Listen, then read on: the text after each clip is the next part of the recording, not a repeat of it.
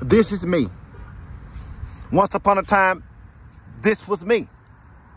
Got fucked around, messed with this boy that I had met a while ago. Motherfucker much younger than I was. And had about 8.5 inches of dick. I don't even know if it was 9 inches. I don't know, but it was thick or whatever. So he was the top and I was the motherfucking bottom.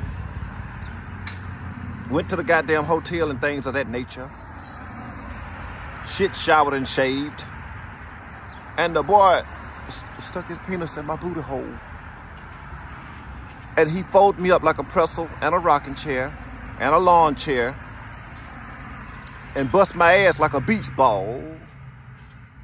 And I didn't tell him because, you know, I don't let the young boys know that they got that big dick energy in my Lotto's voice. I don't let them know that because, see, I'm supposed to be the professional in this game and things of that nature.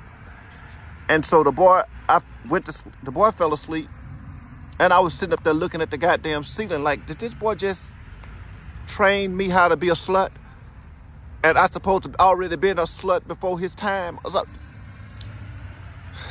laid in the bed, I fell asleep, and then the boy woke back up. And we started hunching again. The boy woke up and we started hunching again. And of course I was trying to play it off and screaming and yelling because the more noise you make, the quicker they are nut. And I managed to get him to nut because I stuck my tongue down his mouth. Bitch, fuck that. You getting up out of me, bitch. You gonna start acting like a woman. Notice I said acting like a woman. I stuck my tongue down his motherfucking mouth. Motherfucker bust a nut or whatever. Bitch, I hear up and got in the shower. Hot water. Relaxed my motherfucking muscles. Put my girdle around my stomach. Put my tennis shoes on. Put my wig. Adjusted my wig. Sprayed some perfume on my titties. Got my purse, lubricant, handbag, condoms, everything. Got my slut kit. And got up out the hotel room.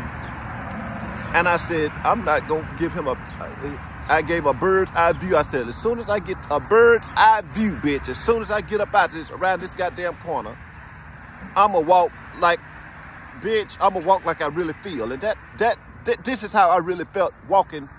And I don't know if it was the walk of shame or the walk of pain. I don't know what it was, but this is exactly me on how I was walking when I hit that corner and he couldn't look out the window and see me at that hotel room bed. I was walking like a burnt pigeon, bitch. A barbecue pigeon, bitch. Bitch, true story, facts. Get up out of here, Jack Williams, Transmania from Transylvania.